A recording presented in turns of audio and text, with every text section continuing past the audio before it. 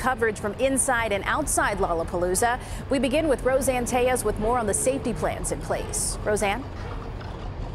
Well, I'll tell you, Erica, festival goers have had a great day so far. Only a few sprinkles, but there are plans in place. Still, a lot of people have waited all year for this, and they're not going to let the threat of thunderstorms ruin their party. The sun was shining when the gates opened for Lollapalooza 2017. Listen, if you guys need anything, call me, okay? But veteran festival goers, like this woman dropping off these newbies, know it can turn in a minute. You bring a poncho, and you no umbrellas allowed this year, so you just bring your poncho and you just hope for the best. And we actually have a meeting place if we get evacuated. You prepared for a lot of mud and maybe lightning and hail? Well, I have, my bad shoes on. I have a poncho with me, so I'm kind of prepared in that sense. Other people downloaded the Lollapalooza app, so they'll be alerted if the weather turns and they need to evacuate.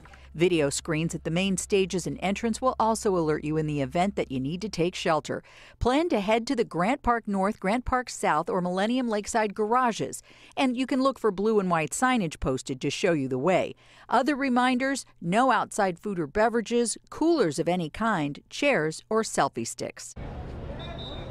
Most everybody who's planning to be at Lolla tonight is already behind those gates. But if you are still heading out, you heard Steve, anytime after 7 there could be storms, so you want to be prepared. We found that most of the people we talked to, it's not their first time to the party, and they were pretty well prepared.